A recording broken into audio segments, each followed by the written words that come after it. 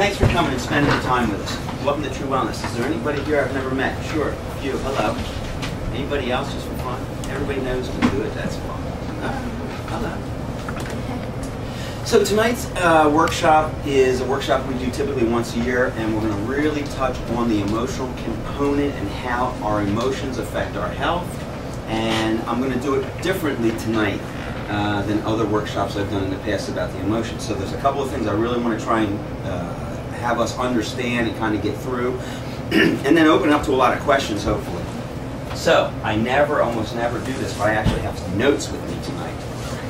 I saw that look. Yes, yeah, because he's terrible with doing notes. But I want to put this up so we understand something. One of the primary things I want you to understand when it comes to emotions and how they affect our health is to understand that emotions affect our physiology.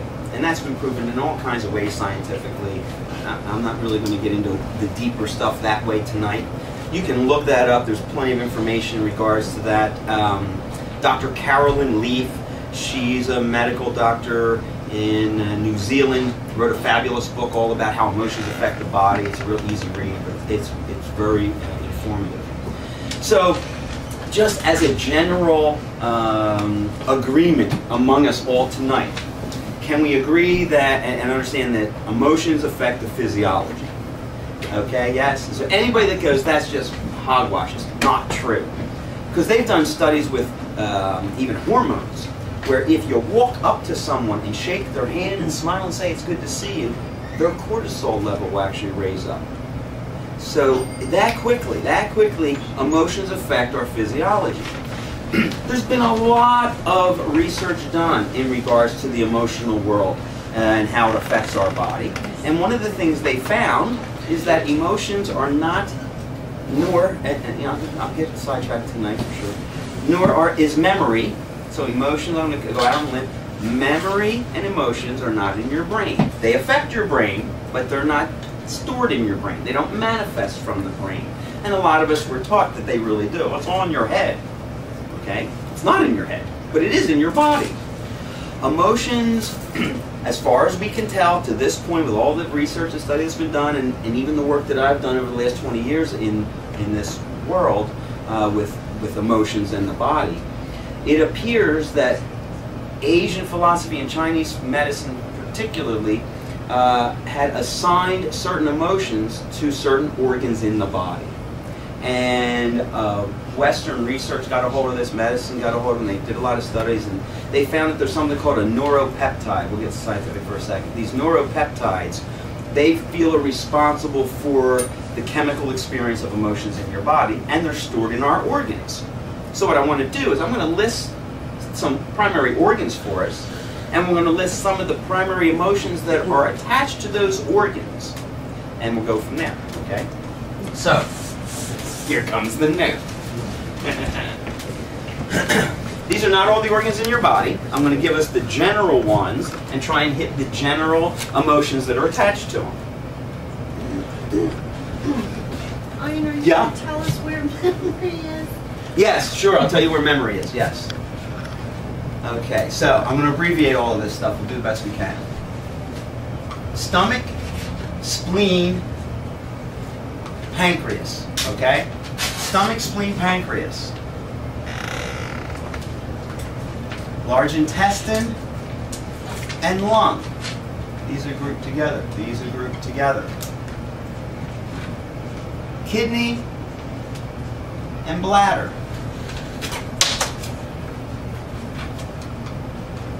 Heart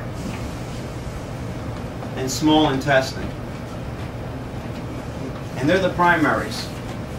Now, each group of these organ sets have been assigned different emotions to the body. Stomach, spleen, pancreas really relates to low self-esteem, lack of control of events, distrust, disgust. And they're just some of the primaries that are manifested in those organs for us. Large intestine and lung, they share a bunch of emotions as well. Typically, grief and sadness are the primaries to these. Kidney and bladder is all about fear, dread, and what's called paralyzed will. Feeling like I really want to do something or say something, but when the opportunity shows up, I can't get it out. I can't express it. Heart and small intestines. I'm going to look at this one because there's a lot of them. And if you notice, what I'm putting up here would appear to be quote-unquote negative emotions. There's also positive emotions attached to all of these as well. Heart and small intestine is a feeling of lost, vulnerable, abandoned, deserted. And remember something about heart, we'll get into in a second. There's also another emotion in there. Love. We'll throw that one in because it's important. It's real important. So these are the primary organs. These are some of the primary emotions that are generated through those organs. Everybody with me? Easy. Yes? How about questions just about that at this point? Really? Okay. Okay. So, I know a lot of folks in the office that come in and do different biological therapies with us have seen that before and have heard that before and understand that. And I know a lot of the staff here is well aware of those primary organs and primary emotions that we deal with. Here's what they haven't seen yet, because I didn't know until last night. Let's see how I'm going to do this. Everybody have that written down? You have that written down? Oh, that's good. Huh? Right? Liver too. Isn't that a big one? Didn't I throw liver in there? Oh, thank you so much. Oh, small. Liver and gallbladder, she's awesome. Very important. They're responsible for anger and resentment. Thanks, Laura. Beautiful. Thank you. Now, there's your primaries. There's your primary organs and our primary emotions related to those organs. Everybody's got it? Because I'm going to erase it. And Laura's going to help me put it back up. Laura's been waiting for you to write that list up there for about 3 years. Yeah. Okay. Here we go. See if I can do this. Oh. Find a magic marker. Try red. Who was I talking to tonight about red? They're forcing me to use red. Okay. There you go. See that? You did. Okay, everybody see that? Y'all know what that is? Circle. That's us. That's us. Everybody in the room, that's us. That is going to represent who we are the day we hit the planet. I want this to represent my favorite word now, babyhood. Okay? This is babyhood. Okay? And when we're in babyhood, okay, we have organs in our body, right? And therefore we have those primary emotions in there too, right? So, Lori's going to help me. There's a liver in here, right? So that's some anger, resentment stuff. Everybody hang tough. I have lungs, right? That's some grief and sadness stuff. I've got a bladder. Everybody know babyhood's got a bladder, right? Bladder and kidney, that's fear stuff. Small intestines. What else, Laura? Heart. Heart, thank you. So we've got that ability to feel vulnerable and abandoned and deserted and alone, okay? You have stomach, spleen. Thank you. pancreas. Yeah, stomach, spleen, pancreas. Okay, that's all the low self-esteem stuff. And do we do heart? Large intestine. Large intestine. Large intestine and lung, right? Kidney. Kidneys in there, With okay? bladder, right? Kidney, bladder. That's the paralyzed will, fear, okay? So, they're all in there. There are primaries, just like the primary colors for us. If I want to make a lot of different colors, I can take the primaries, mix them up, and create other colors. Well, it's the same thing with our emotions. We've got the primaries, but they'll blend and mix to give us secondary emotions. Makes sense, right? Everybody with me? Okay, now here's the cool thing. When we're in this state, and the baby feels anger, okay? That anger comes out like that, And do you think mom knows that the baby's angry? There's some expression of anger, right? He's kicking, he's, right, okay? Or maybe there's fear, okay? Maybe there's a fear and the fear comes out, and the fear comes out as crying, okay? Maybe there's fear that mom's not there, my needs aren't going to be met. What's happening is that if we're in this state, those emotions come through to the outside world and are expressed. Everybody with me? Anybody ever see a baby that looks sad? They're just sad. Okay, we're fearful, right? And for me, when I think about this, especially with children, and I believe this with adults too, I think there are two primary emotions, the two biggies, love and fear. And if you start to think about the two, you can almost put all the other emotions being triggered by one or the other. Okay? And when we talk about love, because for me, in all honesty, the primary emotion in every human being, the ground, is actually the love emotion. And when we talk about the love emotion, it's not the romantic love. It's really important to distinguish that. It's not the romantic love that we so often seek and are told by the media to seek. Because if you think about it, we've almost all been there. I would say we've all been there. Have you ever loved somebody and then, like that, go, I hate him. I hate him and never want to see him again. I can't believe they did that to me. And that love immediately turns to hate. Have you ever had that happen? You ever know anybody that's had that happen? Yeah. Right? Have you ever, had a boyfriend or girlfriend like, I never want to see you again, ever. I hate you. I never want to see you again. Last week you loved me. This is what I call small love or romantic love. The love we're talking about here is the love of compassion. And wait on it, it's in my mind. Compassion. I should have wrote it down, say like last night. That's okay. Wait, I got it. Huh? Empathy? No, don't put stuff into my head yet. Hold on. Okay, ready? You ready? Somebody asked me. So you said, are you gonna tell us where memory is? Didn't you? Mm-hmm. Okay, so you know where memory is? Anybody? It's not in your body. It's not in your body at all. Yeah, it's not. It's actually outside my body. So this information is there, and I just got to go find it for a second. So compassion. I know. We'll get there. Hold on. It starts with a D. It's a great word. Don't put words in. It means. I'll tell you what. Oh, I got it. You ready? It doesn't start with a D. This is my dyslexia. Yeah. The love I'm talking about is compassion and benevolence. Oh. Compassion and benevolence. You all know what that means? Mm-hmm. To really give without wanting anything back. Mother Teresa was compassionate and benevolent. Okay, she wasn't rich. Nobody exonerates her for her bank account. And if I say Mother Teresa, you all go, oh. Right? If I go Jesus, everybody goes, oh, compassion and benevolence. Right? He died for us. So, that's the kind of love I'm talking about. That's the kind of love, believe it or not, that your military has. Believe it or not, the guys that get into the service and actually want to do that, do it from a place of compassion and benevolence.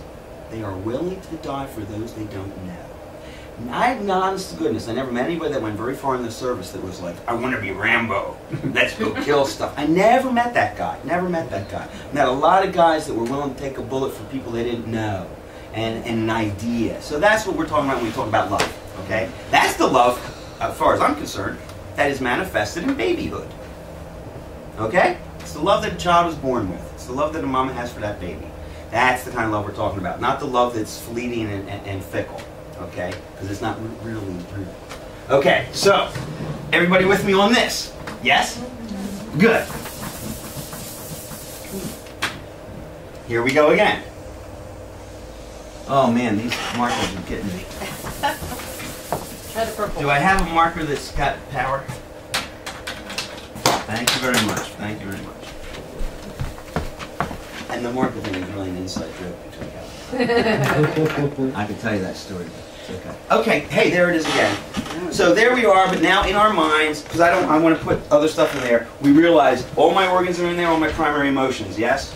Yeah? Yep. Cool, okay. All right. So let's just back up for 1 second and pretend that we're going to break it down to just two, okay, for sake of conversation, okay? let's pretend we have love and fear, okay? They're the biggies. Everything kind of moves between those two on some level. Because when I'm sad, when I'm really sad that someone's passed away, okay, you could trace that back to a fear of not having them with me ever again, not being able to communicate with them again. Usually it's a fear of that, oh my God, I don't know where they went, someday that's happening to me fear. So, you know, there's a lot of things that can be traced back to those two things. I can have a lot of tears because I love them so much. But oftentimes, if you really investigate that, it's like, it's a loss. I'm going to miss them. Okay? All valid stuff. Remember this, guys. There's no emotions that are invalid. Emotions are the response of the physiology to my filter, to what's happening to me. So, here's this beautiful babyhood experience where we all were at some point. And let's pretend that our primary emotions were love and fear. We know there's a blend of all different colors in there. But let's just go with that for a second, okay? I'm going to show you what happens to us. Now it's going to get cool. I'm going to show you what happens to us. Everybody's going to help me spell tonight, too. Or I'll just write so nobody can actually read it.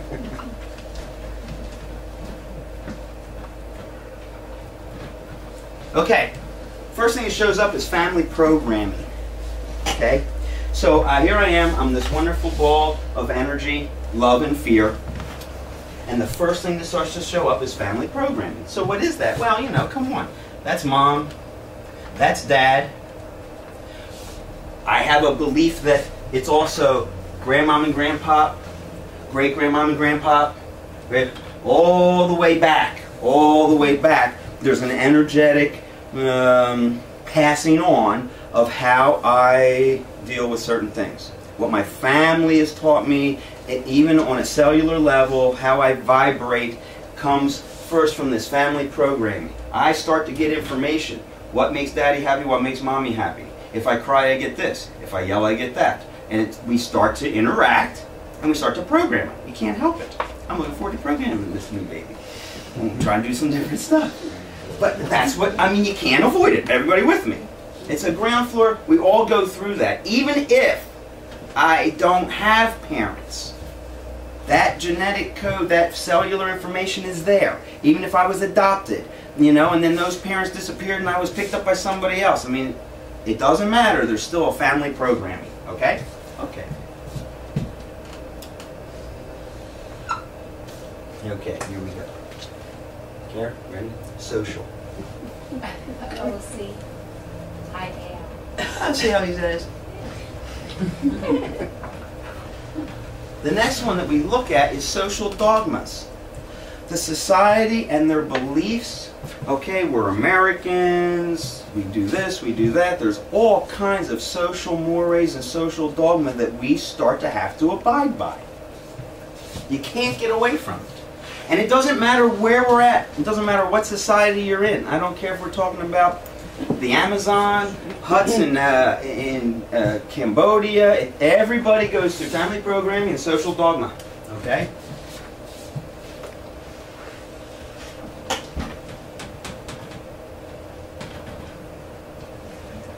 Yeah, environment. Now, that's a broad subject. What do I mean by environment? Well, I mean, yeah, the environment you're actually living in. Like, you know, I was brought up in Langhorne, Pennsylvania, in Bucks County. It's part of my environment. I also have an internal environment. Okay, so if I've been dosed with antibiotics for a very long time, it changes my internal environment. That affects my emotions. Yes, it does. If I'm toxic with heavy metal loads because of what I did in my industry, that's a part of my environment, and that's going to affect me on an emotional level. So the environment we grew up is real important. Hey, was the family programming a good environment? Right? Because these things are going to move around. Is my social dogma and my environment matching up with my family programming? Is there consistency in that? Okay? So then there's this, the last one.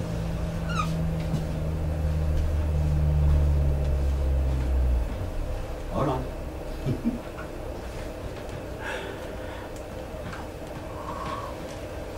Okay, PP experience. Remember, we're babyhood.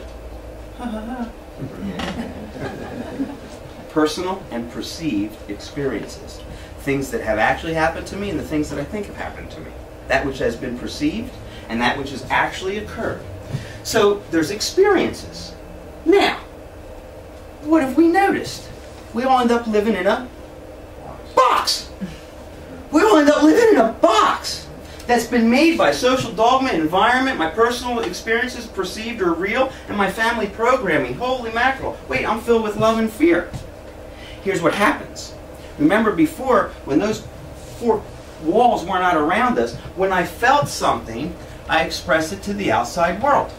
So if I felt love, the outside world felt that love. I expressed it. If I felt fear, the outside world felt my fear. In babyhood, this is real, guys. That's real, man. Because I held a beautiful baby today. And she just gave me all kinds of love, all kinds of love. And if I walk away, if I disappear and she starts to cry, that is fear that she don't see mommy anymore. And she'll let you know right away. Okay?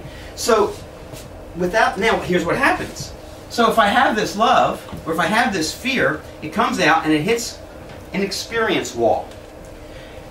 And it takes that experience wall, and if we're really healthy, if we're really emotionally and physiologically healthy, that fear comes out, and guess what? It's expressed as fear. That's a healthy individual. Find me one. Find me one. Because here's actually what occurs because of these walls. The fear is expressed from my core. This is my core emotional reality. Who I am. Deep inside. That love and compassion, right? That benevolence and compassion. Who we really are. Because you're all Mother Teresa's. It's just these four things have stopped you from doing that. She broke through some of this. Said, I don't care about the social dogmas. I'm going to the poorest places in India, and I'm going to eat with the untouchables. I don't care what they say. So she broke through. She broke through some of that stuff. So what happens to us, though, typically, is that I feel fear. The fear comes out, it hits the wall of experience and goes, well, you've had that experience before. And it bounces around, and it bounces down to my family programming. How did mom and dad deal with fear? And then maybe it bounces again. It goes all the way to social dogma. Hey, you're a boy. What are you afraid of? You shouldn't be afraid of anything. Buck up. And then it bounces back. Maybe it touches the wall of my core again. And two things can happen. It can bounce away and come through. And often when this occurs, it doesn't come out as fear. It comes out as laughter. Now, what? That's ridiculous. It's an inappropriate response to an emotional experience. I mean, there's been times where I've done something dumb, fall down, hurt myself, and Kel laughs. Now, I know she's not laughing at the fact I tripped over the dog. It's a response. She could just as easily cry over that. Oh my God. It's just an emotional reaction. Okay? So, here's the other thing that happens. Let's say we're feeling sadness. Okay? And sadness comes out, and it bounces around, it hits the environment issue, it hits the dogma, and it bounces back. Instead of actually penetrating and going out into the world, it's even an inappropriate response. It was fear, but it came out as laughter. It was sadness, but it came out as whatever. Okay? It'll shift. If it bounces around and ends up bouncing back into the core, it intensifies. It's never released. And what we find is that, for instance, sadness will bounce around and come back in and end up being depression. The person will start to feel depressed. Now, oftentimes, really, sadness, I'll be honest with you, sadness rarely does that. It actually turns into something else. What typically turns into depression is anger. Anger comes out and bounces around. If it bounces back in, you get depressed. Depression is actually an unexpressed anger for people. Okay, now, you can say, well, you know, I lost my whole family in a plane crash and I'm depressed. That's true. That's true. But if you keep digging in there, you'll find that there's a lot of anger around that. A lot of anger around that kind of loss. So what happens, guys, is that we have an inability suddenly to really express the primary core emotions, and they bounce around these different things, and if they pop out, they typically pop out inappropriately. It goes both ways. We have experiences that drive in different emotions. We have social dogmas that drive in different emotions. We have environmental stressors that absolutely affect our emotions. Family programming that affect our emotions. So here's this wheel that starts to happen to us. And if this all starts to clog up with those things that are unexpressed, it gets pretty crowded in there. It gets pretty crowded in there, and here's what happens typically.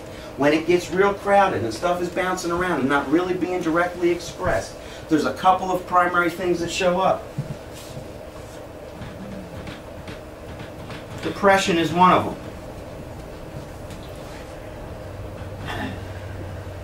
Anger is typically another. Hold on, I gotta remember.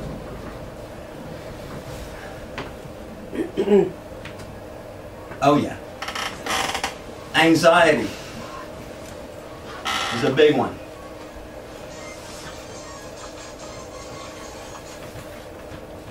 And here's the other one.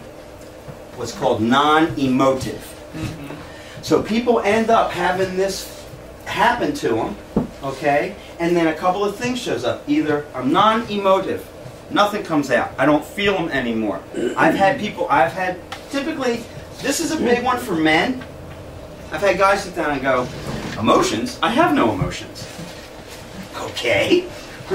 Really? Do you think you have no emotions? Yeah, I have no emotions. Well, that's not true. You're not feeling your emotions, but you have emotions. That's like saying I have no electricity running through my body. Hey, there's two things that are different between a living person and a non-living person. One, no electrical circuitry is running through their body. If we hook them up to an EKG or a brainwave thing, there's no electricity. The other is, I've not experienced a cadaver that has any emotions. They are pretty non-emotive. You can tap them, talk to them, whack them. There's just not a lot going on. Okay, so you know we hope not anyway. Right on. Well, you better start CPR. So you know they don't have emotions. They don't have electricity running through them. So you have them. If you're alive, we have emotions. We are emotional creatures, and it can be proven all day long. And here's one of the biggest ways to understand it. None of us buy anything on facts. We buy everything on emotions. We buy everything through stories. A lot of you are here because someone said, you ought to go see this guy. He's helped me a lot. They didn't tell you what I do. They just gave you a story and said, he fixed my belly. I don't know why. And so that's the story. Okay? So nobody cares about the facts. You buy a car. Nobody cares about the facts. They give you the facts in the last 30 seconds at the end of the commercial. Always. But if she tells a great story about the last client that bought a Beamer from her and how much they loved it, and oh my God, I want that too. I want to feel that way. Commercials are all about making you want to feel that way. I'll buy that if it makes me feel a certain way. That's why we go to Disneyland and Disney World, because it makes me feel a certain way. That's why people buy alcohol. That's why people get involved with drugs. It's all about, can you make me feel a certain way? You can pile all the facts on someone all day long who's a heroin addict, and I'll tell you right now, they don't care. It makes them feel a certain way. They don't care about the facts. So we're the same way. So understand that we are driven, literally driven, moment to moment, day to day, 24/7 on our emotional, what's called the emotional reality, what the body thinks is happening. I look at it like a filter a lot of times. Oh, stuff's happening to me all the time. My body's filtering it. My body's expressing it. Has to deal with it. And so how is it doing that? Well, it's either doing it by expressing it. Hey, you were late for the appointment. It messes up my schedule. I'm mad at you in the next I'm mad at for 5 minutes. I'm mad. But I let it all out and I go, okay, let's go to work. Now there's nothing between us. Okay? But if she comes in and she's 5 minutes late and I'm all, but I never go, hey, and I just eat it, it's bouncing around. It might come out as something else in the conversation. It might show up as her going, boy, he was crabby today. But if I had been crabby because of, hey, here's what's going on for me, oh, okay, different thing. But none of us do this. It's hard to do that because we're locked in a box. So you want to know how to get out of the box? You want to live outside the box? You want to think outside the box? Everybody says those things, right? Well, we all do. I agree. It's really hard to do. It's hard to do. It's hard to do because you start breaking through some of these things. You start going, my experiences do not dictate who I am tomorrow. Yeah, really? Good luck with that one. It's a nice thing to say. My experiences don't dictate who I am going to be tomorrow, but try and live like that. You know? Oh, my family programming, that's a good one. Everybody goes, it was dad's fault. It was mom's fault. I blame that on my upbringing. Pop beat me with a belt. Blah, blah, blah, blah. I don't care what the story is, right? You can break through that. Walt Disney broke through that. Walt Disney had a horrific childhood, a horrific abusive childhood. He turned that around and went, I'm going to create a land where children are just happy all the time. And he created Disney World, Disneyland. Other people have horrific experiences in their childhood and turn around and do it to the next child. Is stuff bouncing around? Or did he actually have the ability to take that fear and blow through a wall and go, I'm going to take that experience and make it something different? Oh boy, what did he do? Compassion, benevolence. Love. Yeah, love. Because when it comes right down to it, that's our core. That's really the core. So, you want to know how to live outside the box? I'm teasing you. So, what we try and do, there's a lot of ways to do that. And one of the ways that everybody's got this, everybody gets this, yeah? Yep. Okay. What we try and do are many things. The first thing, and quite honestly, and in a lot of ways the most important thing is just what we did. I want just to make you aware.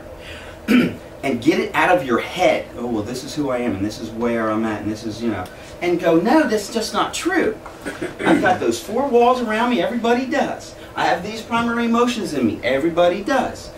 Experiences are going to come at me from the time I'm born to the time I take my last breath, and I've got to allow this to express that appropriately. Appropriately. Yeah, I've got lunatics walking into people's businesses trying to kill everybody because they were fired. Well, that's a problem right here, man. Hey, just express it, dude, not with a gun, you know? But that's just what happens, because that's kind of a crazy thing and kind of interesting. And there was another sad thing that happened today. I'll share that with you too. But what happens is that core builds up so much. There's so much confusion going on. There's so much disruption. There's so much disbalance that when the emotions expressed, it's blaming others for how I feel. And if I can take it out on you, if I can take you out, then I'm going to feel better. It's never true. It's never true. But that's what's happening. There's such delusion there that that's really what occurs. They just start blaming others for, well, you made me feel that way. Well, that's a fib, guys. It's a hard one to live with, but nobody makes you feel a certain way. You decide to feel a certain way. You let that occur and respond in that way. Can you change those things? It's not easy, but sure you can. So that's really the kind of stuff we're talking about. And it's so very important for people to have a connection, with other human beings. I don't care if it's romantic. A good romantic relationship, a loving relationship is one of the most important things you can have in your life. It absolutely affects your health. It absolutely affects your health. If you have poor relationships, whether they're romantic or not, if you have poor work experiences, if you have anything like that in your life, start to seriously consider getting that out of your life. Declutter that circle for us. You want to realize that you got those primary emotions in there, and you've got those four walls around it, and there's things you can do to start to shift that stuff. So relationships are deeply important. So today on the news, I'm at home in my lunch break, and this thing comes on, and it just brought all this home for me. I don't know if you've seen this or not. I think she was 16 years old. Girl on the internet holds up a piece of paper that says, this is really something. Did you see it? Yeah, I didn't see it. I didn't see it. It's all over Facebook. Some of us were working on that. Yeah, that's it. It's been over. Ready?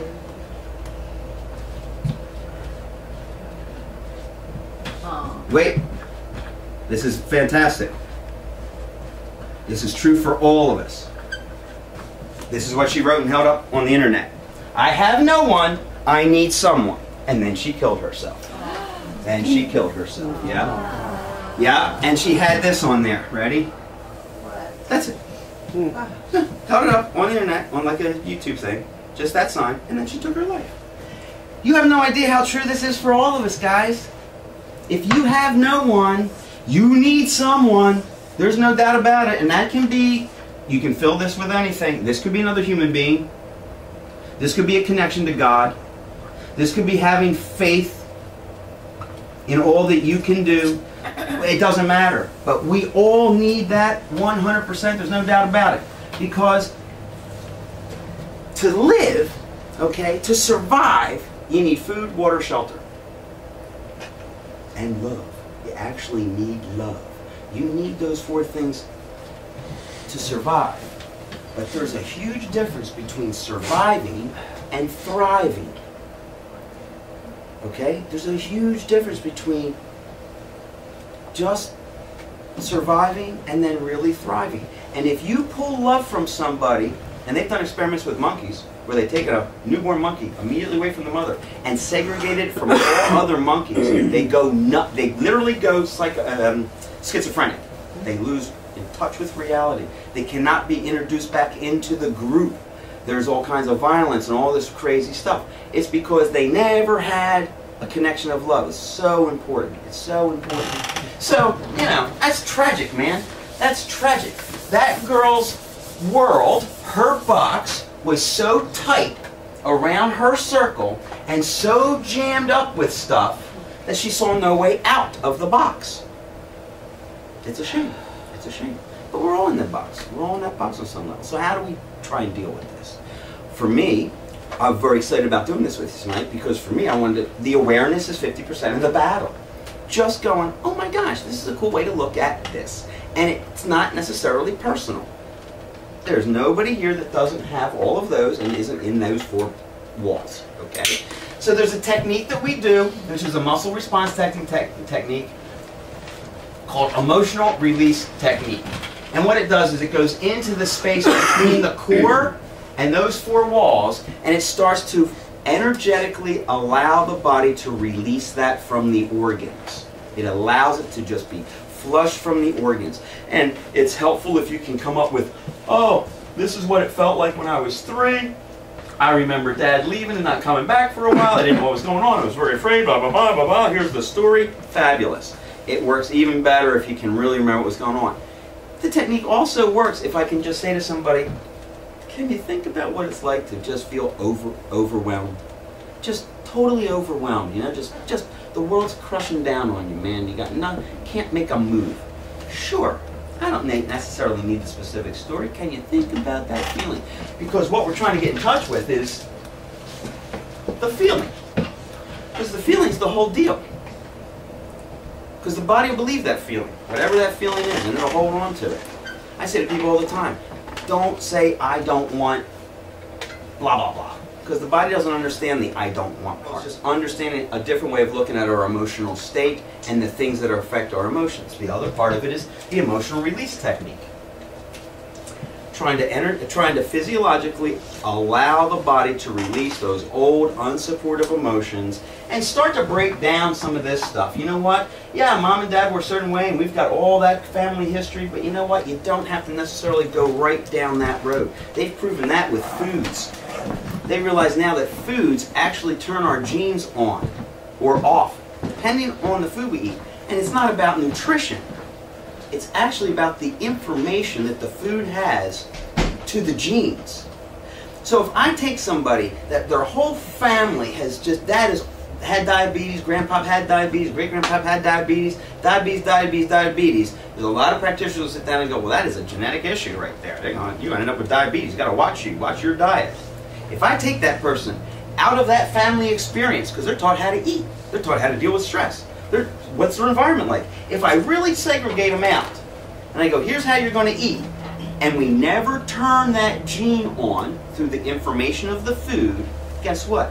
You're not going to get diabetes, because we don't turn that gene on. And that is something that has been medically discovered, understood, pretty much agreed upon. You know, it's really becoming a primary thing where a lot of docs are like, yeah, it's nutrition and it's information, and your body deals with information in a certain way, and that actually has an aspect of turning on the genes. Genes are a potential for things. They are not written in stone. They're really interesting. So, how much stress is manifested through those 4 walls? Holy mackerel. I gotta do what the society thinks is right. I gotta do what Mom and Dad thinks is right. My experiences tell me this, right? My environment tells me that. Holy mackerel. We're all living in a box. Start thinking outside the box. It's 50% of the battle. Just start thinking outside the box. You know. Start just looking at that. And then the other part of it is to realize, hey, if I'm dealing with feeling overwhelmed, if I'm really feeling overwhelmed, there can be environmental components to that. Is it a heavy metal load? Is it that the relationships in my life are completely unsupportive and I can't make a move? Is it that there's things and people draining me? And what can I start to let go of? Because one of the things that happens here is most of you all, are doers. We get things done. The only value is when I do something and produce something, and doing is the thing we get accolades around. There's a problem with that. There has to be a balance to it. There has to be a balance. You also want to be a beer. My favorite song, Doobie Doobie Doo. You do and you be. You do and you be. You do and you be. And you start to balance it out a little bit.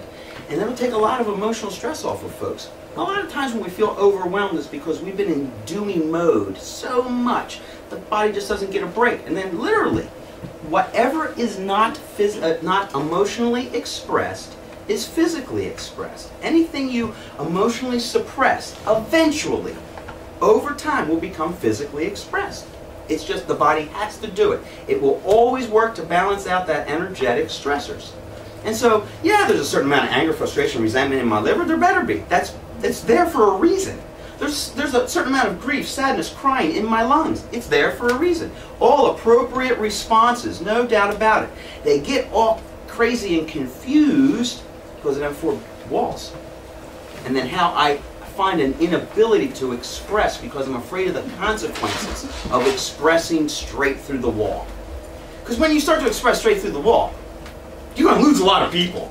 I mean, come on, you are. If you start to really do that and live like that, you're going to tweak some folks. Okay, you're going to freak some people out.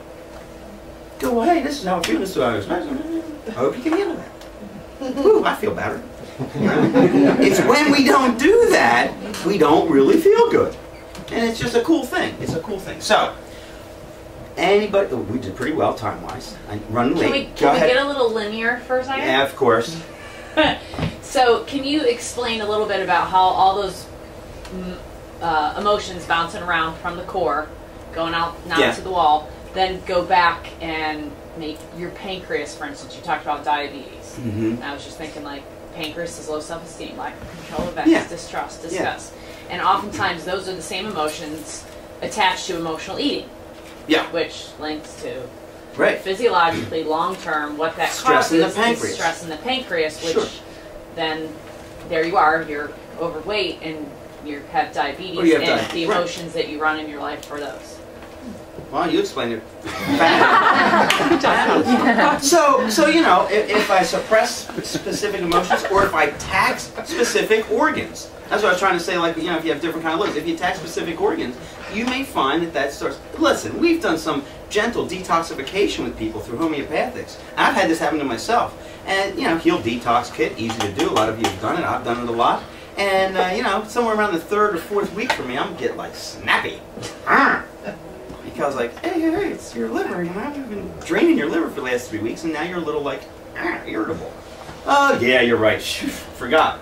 So sure, you can literally stress an organ and you'll see the emotions come up. You'll see them come up.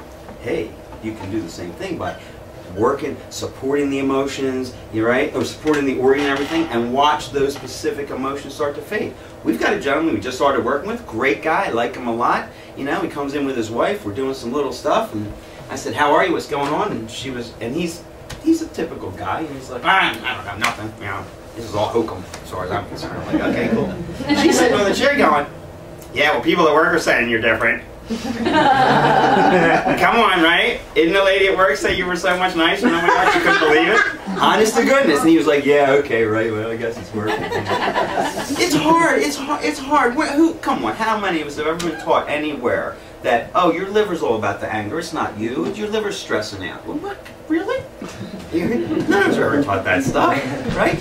So, you know, oh, I have asthma. My lungs are funky. I've got asthma issues as a kid. Hey man, that can be wrapped around sadness and grief and crying and feeling stuck. So, you know, that asthma is an expression. Now, can you just go, oh, one absolutely causes the other? No, of course not. they're all mushing around, figuring it out. How do I really feel? Little lung, little liver, little small intestine. This is how I am right now. So that's what we're looking at. Remember, you got those four walls. Everybody does, and everyone's dealing with them. Some lean more on mom and dad. Some lean more to the social dogmas. Some have more tendency to the environmental stuff. You know, some go, oh, it's all about my experiences, and I'm not doing that again because this happened when I did that. Okay, so just kind of play with that and look at that, and that's what I really wanted to bring to you more than anything else tonight. Almost everyone here knows the technique and have done that technique with me. It's a fantastic technique. Tonight, I really wanted to hit this idea and get everyone to try and balance this out. Do and be. And be means I am sitting on my porch swing and I'm looking at the clouds and I'm listening to the trees and I'm watching the birds, and somebody says, what are you thinking about? And you go, nothing. And that's perfect. Perfect. And do that for 20 minutes. And then get up and do something. Okay? I do it all day. Okay, and you got to do more. Balance it out, okay? Because I can fall right into being a beer. Oh man, I'll be all day. I could be all day long. But if I don't do things, that gets weak too. It gets weak. Anything that dominates like that becomes an issue for us. It does. So, any other questions? Yes. Go. On the subject of leaving your box, Yeah. Yeah. when you're expressing that to someone, Yeah. doesn't that offend them and fill their box at the same time? Well, that's like saying, you know, I make people feel a certain way, and I think you have to. I think you have to have a sensitivity to another human being because they're in the box and they're going to react and all of that. But I think you can express 99% of all emotions, especially if you're going to express the emotion in a non-reactive way. Most people get hurt because it's a reaction. Rah, rah, rah, rah, rah. That's different than taking a moment, being for a second, and then going, hey, I need to tell you that, you know, I forget what you did the other day, but we were kidding around. And I said something like, oh, I changed the dog's water. And she was like, thanks, I did the dishes. And the books. And the laundry. And I was like, yeah, okay, ha, ha, ha. I wasn't telling you I did that for a thank you, but see, we have boxes, and I went, and I just wanted to tell her, hey, I did the dog bowl, not for the accolades, but hey, the dog stuff for you, isn't that nice? That's what I was looking for, you know, come on, right? But what's cool with her and I is that we've done an awful lot of this work, and the minute we went Teddy back and forth, we went, and then the next day I said something, I forget, you know, I came down and I was like, I took out the garbage. hey, I took out the garbage, and she said something and we went, it's pretty funny, huh? If it's not what you say, it's what you say. Yeah, man, absolutely, absolutely. Go ahead. Well, I just want to, and I'll get to Sean's question next, but I just And we'll want get you out of to here. talk about the emotional work and make sure everybody understands that, because there hasn't, I think that was fabulous, and for me, linear thinker, I want to make sure everybody understands how going in and, you know, going through the emotional work that you're doing helps empty that box. Yes. Or it cuts the cord, so to speak. Like, that's the way I've always understood it from the way he expressed it is, you know, there's buttons that my family, for instance, that whole Pushes. family programming had lots of that. And they could push buttons on me that were unbelievable. They would use the word it, because my brother called me it for 10 years. And everybody in my hometown called me it. Nobody used my name. And so if somebody used the word it in a sentence, I got hot, It bothered heated, her. pissed off, angry, Right. like beyond belief. Up until, you know, my 30s, he would come in the room and the word it would Bother be her. mentioned, and I'd be like, so he ran some of the emotional work and found, you know, it was in my liver, maybe it was in my pancreas, caused low self-esteem. You know, I was a very stick figure, short-haired girl that looked more like a boy, and that's probably why he did that, and I was tomboyish, so, you know, low self-esteem. And then the anger issue from my liver made me really pissed off at him. So once we released that, he could now say it to me, to this day, and it doesn't cause the button to push anymore. It's not an immediate reaction. Yeah. You can go, hey, man, you know, you did that when I was 7. Come on, let go of that. But it's not the immediate 17. reaction. It's not the immediate reaction of, oh, that makes me feel a certain way. I have no control over myself on some level. And what I found is over the last 3 to 4 years now, he doesn't even try it because it's not fun for him. You know, there are certain personalities that like to push those buttons. There are other personalities that are real sensitive to those buttons, and everybody, there's a lot of people in the middle. So with the emotional technique has allowed me freedom to have a relationship with different family members, even though they're pushing those buttons, and I'm like, yeah, whatever, that's your issue, not my issue. That's really his low self-esteem. Yeah, of course. What I've learned, hopefully he never sees this video, that was his low self-esteem. He wouldn't believe it anyway, it's all welcome. You know, it's his low self-esteem around his issues that he's got, you know, blah, blah, blah, that's a whole other issue. So, you know, the emotional release technique and trying to empty the space between our core and the walls of what we're talking about, that space is where all the excess stuff gets filled up. So to start to read, and what happens when that gets all filled up, you lose a little bit of free will because you're in reaction mode. It's more about reacting to what's happening. A lot of times I'll say they're just blowing in the wind like a leaf, man. And the next thing that comes along, somebody says, bah, bah, bah, bah, they go, oh, that's what exactly what I'm going to do. And then somebody goes, da, da, da, da, I read it on the internet, and then now they're doing that. Whoa, man, you're going through reactions. You're not going to get anywhere. You're going to get lost. You're going to feel, and it just keeps piling up. So for us, the emotional release technique starts to, my goal is to just create more free will. More free will. More free will. If I can eliminate the deep emotional cathexes, the excess energy around grief, for instance, for somebody's life, it gives them more free will. And that is the key. If we can get to a point where you have this, no. If we can get to a point where, where we've emptied this box out to a degree, it's much easier to penetrate through the walls. It's much easier to actually have those things come in and deal with them in a different way. It's two directions, always two directions. Stuff's coming in, going out. Stuff's being expressed. I'm feeling this, I'm expressing that. I'm feeling this, I'm expressing that. If we can get rid of all of the experiences and the programming and the beliefs and all the stuff that has happened to me, okay, and we can start eliminating some of this. Not the memory of it. Nope, not the memory, but the excess energy around it. What happens is the person goes, they can call me in, I don't really feel anything around it. And honestly, what manifests oftentimes is the person calling the person it suddenly just fades away. They don't do it anymore. They don't do it because that button isn't there. And if the button isn't there, my nervous system doesn't find it anymore. It's really amazing. So our goal in doing the work is to try and release some of this stuff so that it's not a trigger, it's not a button anymore that causes some kind of issue. You have more and more free will, and when that happens, I'm not kidding you, you go into the world of, it's true. You'll drop fear. Fear will start to disappear. Fear will start to disappear because 99% of things we're all afraid of are absolutely never going to happen. The 1%, 10% is going to happen. All your worry and all your fear around it ain't going to stop it either. So it's a big waste of time, you know, fear and worry.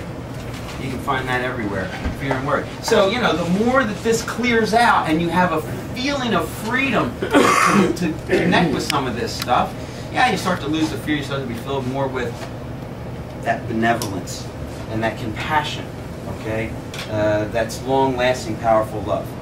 So, Shirley, you had a question, right? Well, I'm trying to understand this when I'm listening to all this and knowing more and more. And this box is very full. I think Lauren is my daughter. Yeah. She is autistic. There we go. And she is definitely full of emotion. And how old is she? She's 20. Oh, wait, hold on. I got a female that's 20 that's filled with emotion. I don't care if she's autistic or not.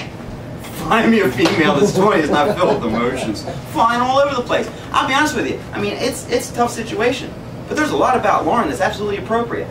Yeah. She's thinking about these boys, how these boys are treating her. This one's dating that one. That bugs me. This one likes it. And when we have a toxic load in our body, that's why I wrote environmental up there. A huge contributing factor to particularly autism. Emotions will link with toxins. Absolutely. And store in the body. And when we release toxins, out come the emotions. Yep. And you know, I want to go back to that story you were telling earlier about the gentleman that came in, and you know, his wife was like, "Oh, but remember that girl? It works that you're so different." His symptoms weren't "I'm crabby." No. He came in because he had peripheral, strange physiological symptoms that nobody could figure out. And he went to Dr. Lou, one of the biological dentists that we work with, and Dr. Lou was like, "You got too much going on. I'm not touching the mercury in your mouth, had stuff in his teeth, in your mouth. You need to go work with this clinic to make sure that you're strong enough to handle to go through the process." So as we started to open up drainage, get his body to drain out his lymphs, his kidneys, his bowels, his lungs, which are the detoxification pathways. Not on an emotional level. On a physiological level, we're trying to support those organs. Taking some homeopathics, taking some detox stuff, and then I did do some emotional work with him as well. Which he just loved. He then began, the drainage started to happen, and then he got strong enough to start to do an IV. Yeah. Or to start to get a quadrant done. He did a quadrant, did an IV, very reactive. He is full. And so as he is, you know, and then he got more emotional, and he had some stuff come up, and he wasn't psyched about that, because, you know, he's a typical male. So when you have toxins in your body, you're going to release emotions. I know it came to me just as I said that. You know, and it often surprises us because we're like, well, why does that link to? Well, it doesn't surprise us, but it surprises the person they're going through. You know? It doesn't seem logical, but this is exactly how the body works. It's not necessarily logical how the body works. It's perfect in how it works, because this is how it's protected us from both the toxin and the emotion from causing all this undue stress, and it's stored up in our body, and as we release it, it's not often pretty. You know, when we dump that rain barrel, Ian always talks about that. You know, you might get diarrhea, you might get diarrhea in your mouth. I had diarrhea in my mouth for 5 years when I first started seeing Ian. I was telling everybody exactly how I felt. I became Blunt Kelly instead of Corner Kelly. They didn't talk to anybody.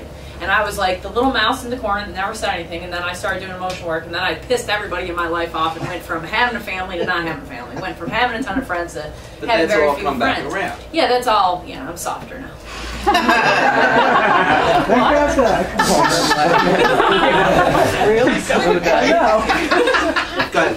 After you released all of this, I mean, like, after Lauren was immense.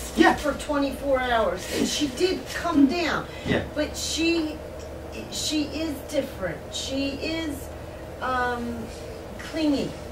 She's become clingy, which is fine. But eventually, this will come full circle. This is just part of the process. You know, like I said, especially since we're detoxifying her the way we are. She's not going to get better in a couple IVs. No. You know, she's probably going to have to do 40, 50, 60 IVs over the course of 5-6 years or less time.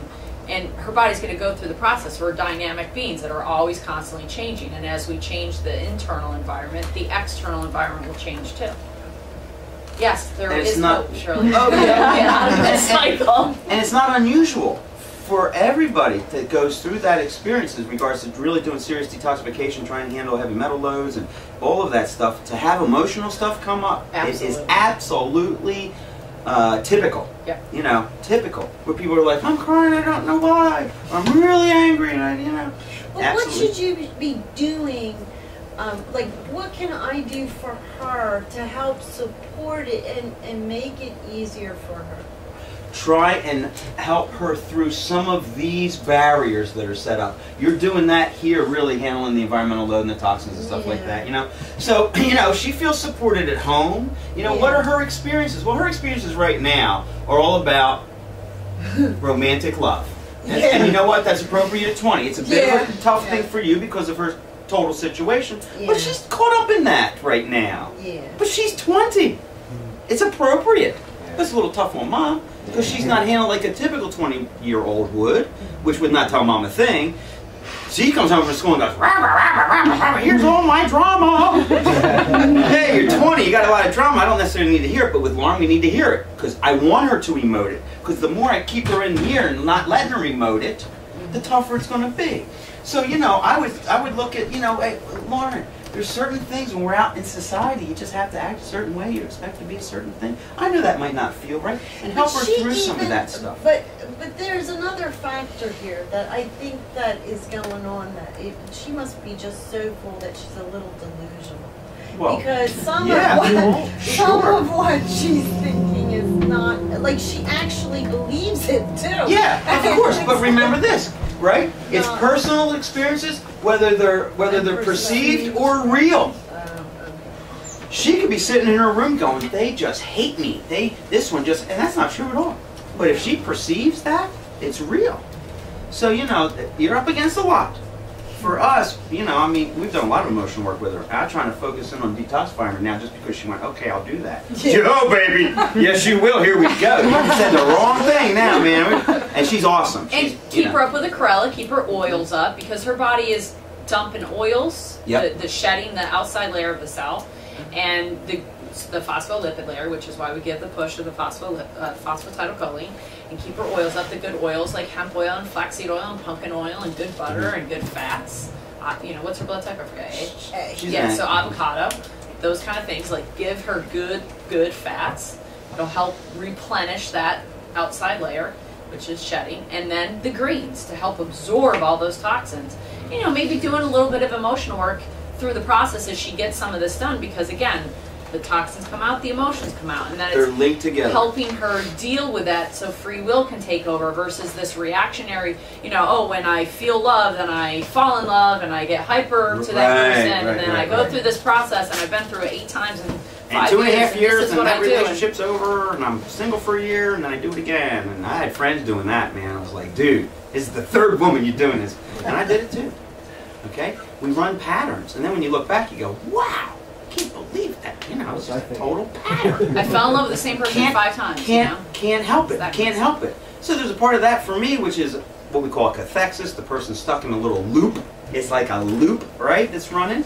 And there's also a place of the body's going, you're going to keep falling in love with the same person until you figure this out, dude. You got a message. You got a lesson to be learned here. You're going to keep tripping over the same curb till you figure out you got to pick your foot up. And honest to goodness, that's a way the body's trying to handle some of this stuff. So it is really interesting. Anybody have any other questions? Any other questions? You didn't mention it tonight, but cellular memory. Cellular memory, yes. It's something that, for example, something happened as a little girl, and the cells remember, but your brain doesn't remember it. Well, yeah. I mean, for me, cellular memory is the same concept as,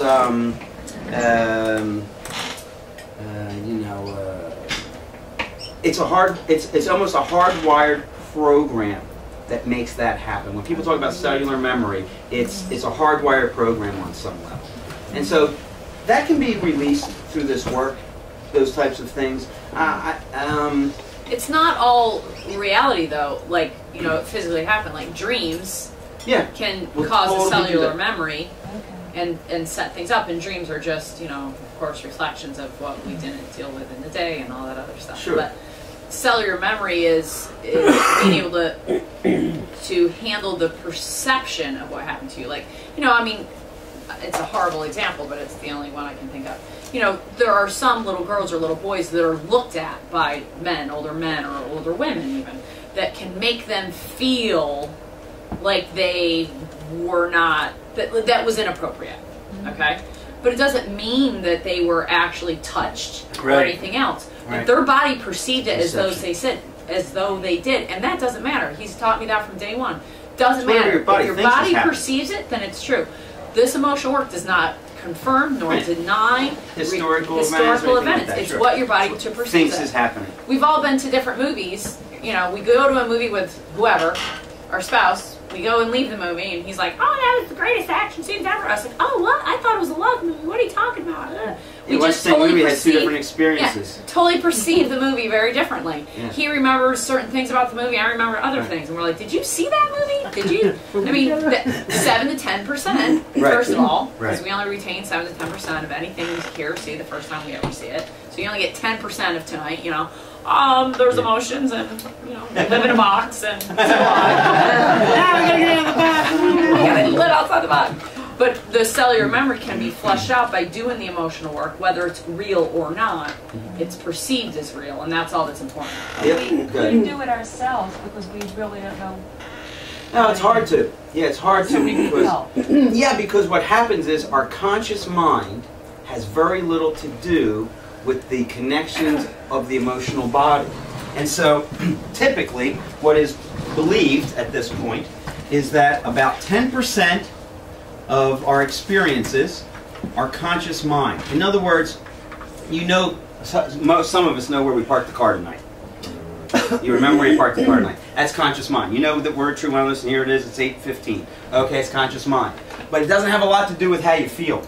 Literally, 90%, somewhere around 90% of how we act and react on a moment-to-moment basis is actually based on how the body feels about things, not what the mind thinks about things. And for me, this is the witness.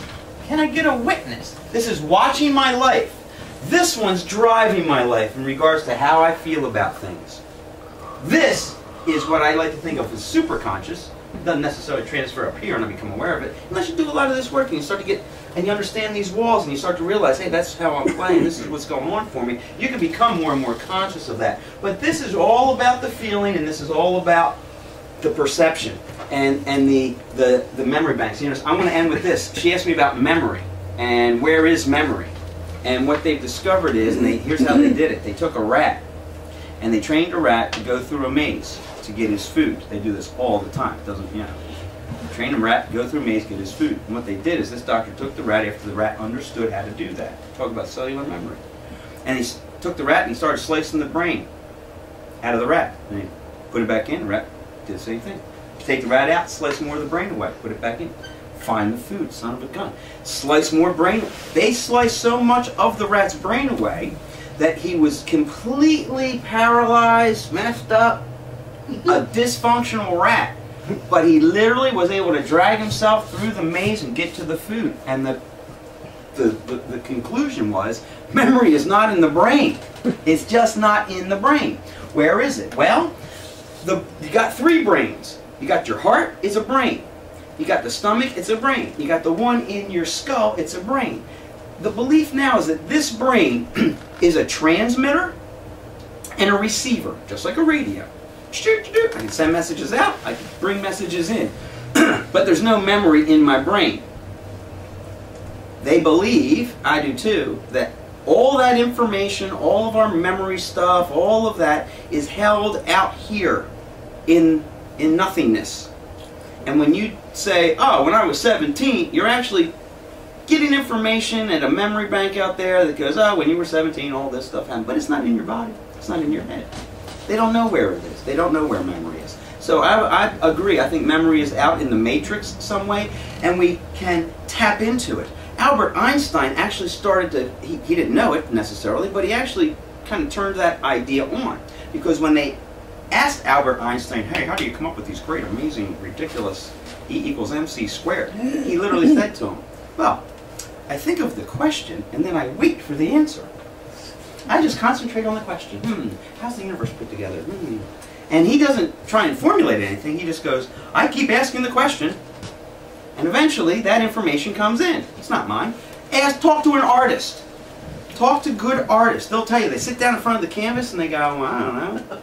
They wait for that information to come. And when that happens, the person that's experiencing that is totally lost. They don't experience time in the same way. Right? Have you ever, you know artists that are just, the whole house is paint, their clothes are paint, I'm not thinking about anything else, I'm just creating. Well, that's not them. They're drawing, they're connected, and they're drawing that in. Musicians do the same thing. I played an amazing riff. Yeah, was it you? Well, no, man. It's just happening. When you're in those places of just happening, that's it. That's it right there. That's beautiful. So Alzheimer's, the receiver's blocked. Yeah, good. And the idea of the body being able to take information, disseminate it down through the body. Remember, the receiver's blocked. Right on, the receiver's is blocked. Yeah, good way to look at it. And okay, with Alzheimer's, what's blocking the receiver? Well, they're seeing that aluminum is plaquing on my brain. It's blocking the reception. I don't get a good signal. So yeah, it's a good way to look at it. Good way to look at it. So this is a receiver transmitter. This guy actually is the one that's responsible for the responses of the emotions. Our heart gives more information to our brain than our brain gives to the rest of the body. The heart is constantly telling your brain what's going on. Your gut does the same thing. Same thing. Oh, I had a feeling. I felt in my gut. He was a wacko. I knew before I walked in. I just had a weird, strange feeling in my stomach. Should have went with that. Yep. He broke my heart. I mean, you know, so I think, really? Yeah. I mean, they've done studies of heart attack victims. Something like 1/3 of all heart attack victims, when they fatal heart attack victims, when they open them up and they look at the heart, there's no dysfunction. They had a heart attack and died, but there's no damage or dysfunction to the heart. Most heart attacks occur on Sunday nights and Monday mornings. I don't want to get up and go to work. I'm done. I'm not kidding you not. I ran with an ambulance squad for a number of years. We knew Sunday nights and Mondays what you're going to be dealing with. Heart attacks. Nobody wants to go back to work. The stress of it. They'll go, that heart just goes, that's it, man, I'm doing this again. Yeah, interesting. How many of us know people or suffer ourselves with digestive problems? There's emotional connections to that. You know, how many of you ever go, oh, I got to get up on stage. I'm all right now. Your gut has issues, right? Donovan McNabb, remember that? I'm in the Super Bowl. It's really exciting. Hold on, I got to get rid of all this Gatorade, right? Hey, man, that's a natural response. That's a natural thing. It's a brain. It's a brain. This is a receiver transmitter. Play with that for a minute. What information am I receiving? What information am I transmitting out to the matrix that's going to eventually manifest my reality? That's really the way you want to look at your brain. That's a tough one, breaking through the box there. So we need to keep an open mind. Yeah, an open mind, live outside the box. Right. I would like to thank everybody tonight for being here. I know Kelly's got a couple of announcements in regards to things that are coming up in the office. We have 2 yoga classes coming up. One is not this weekend, the 27th, and that's at 8:30 with Miss Jess. Is that true? 27th? Yes. Yeah. Good. She just had a funny look like I was wrong. Yeah. The next one is November 2nd, and that's with Becky, a friend of Linda Sue's, our reflexologist, who's here tonight. And did Tammy leave? Yes. Tammy is our new massage, Linda Sue, our new reflexologist. If you don't know what reflexology is, come in and get your feet rubbed, and then you'll know all about it. And you'll fall in love with it. It's a way to access all your organs through your feet, and you'll be surprised what comes up for you emotionally. A lot of times, her and I, it's fabulous. A client will come in, see her for the session, and then come right into my room and go, let's see what's up. You know, it's fantastic. Stimulate all those organs. All those organs, yeah. And then we also have a massage therapist as well. Tammy just started today. So if you'd like to talk to us about that, let us know. But anyway, Linda Sue's friend is a yoga instructor as well, and she's going to be coming in and doing a couple classes for us. November 2nd is one she's doing at 9 o'clock in the morning, which is a Friday. You have 8 a.m. right? Oh, I'm sorry, you're right. It is. It's 8 a.m. 8 a.m. We start at 9. 8 a.m. And they're just $5. We just ask for a quick donation to the instructors. It goes to the instructor. And for us, it's just, you know, they're all level classes. It doesn't matter your level. It doesn't matter if you've done yoga for years or it's your first class. Bring a mat, come and have fun, and they're fabulous instructors. They're going to help you understand how to get your body moving, because it's all important. You know, we're an all-inclusive clinic from the standpoint of we're not just here to handle your medicaments or your emotional work or something. You know, we want you to change your lifestyle so you're not dependent upon us or anybody else. You're living a healthier lifestyle. And the last one is the basics. The last basics of the year is November 8th at 7 o'clock, which is a Thursday night. We never do a workshop in December for obvious reasons. It's a tight month for everybody. But so November 8th is the last one. I will be doing that, of course. And I think that's it. Yeah. Thanks so much for being here tonight, guys. I really appreciate taking the time. Sauerkraut is, well, it's sauerkraut itself or sauerkraut juice. I don't know. So sauerkraut juice is the cure-all, you know, it's not really cure-all, but it's kind of like Regula. Are you familiar with Regula, the product Regula? So Regula is a 7-year processed fermented food. It's walnut and lemons and blah, blah, blah, blah, blah. It's a whole bunch of foods that are fermented, and it literally takes 7 years to make a batch of it, okay? And it's vinegary, a shot of it, whoop, and you're supposed to keep it in your mouth for 15 minutes. Good luck. And before you swallow it, yeah, it's funny for those of us who drink it. And it's, what it does is, when you have fermented foods like that, and that's what sauerkraut juice is, it's a fermented food, it helps oxygenate the blood, it's an immune booster, and it helps pull acid out of the body. And, you know, if you want to get real general, pulling acid out of the body is an anti-aging process. Pulling toxins out of the body is anti-aging. There's no anti-aging creams that work topical or anything like that. You want to anti-age, you take toxins out of the body and stay ahead of the acid curve. So is it alkalining?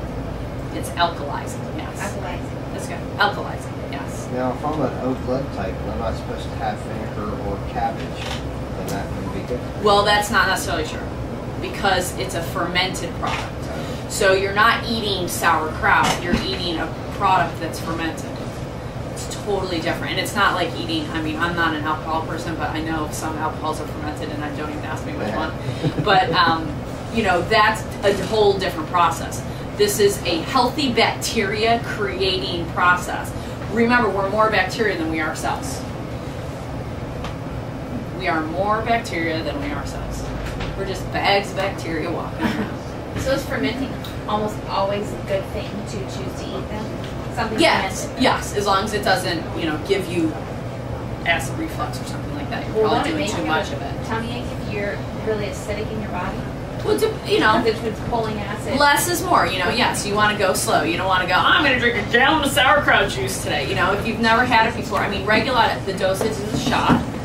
Sometimes when we muscle test people, right, it'll be like, wow, your body wants 11 shots. We never start anybody doing 11 shots. I mean, that's insanity. It's too much too fast. Your body might be congruent with that, but your digestive tract might pay you hell in order to do that. I mean, we love muscle testing, but we don't override our education with the muscle test. So, you know, why don't you start with 1 shot, but as soon as you can build up to 2, that'd be awesome. See how 1 shot makes you feel, especially if you've never had fermented products. Kombucha, anybody familiar with kombucha tea? That's a fermented product. You know, and that's why it says on the bottle, don't drink this if you're pregnant or have immune problems or talk to your physician. The first 3 months of this pregnancy, if I didn't drink kombucha tea, I don't know what would happen. It totally helped my nausea. It's good bacteria for the gut. So it creates the proper population in the gut to build our immune system, which is where all disease stems from, is in the gut. Another huge generalization. Is it good for kids too? Fermented things. Good for kids too? Yeah, absolutely. I mean, his daughter, Elena, basically came out of the womb sipping Regulat. She loves it. She's like, she drinks Corella and gets a green mustache. You know? Oh yeah, she loves it. Because she's never known anything different. She'll drink flaxseed right off the spoon, like, oh, can I have some flaxseed? Ooh, a treat. It's all what you train them to be. Then she doesn't know any better, you know?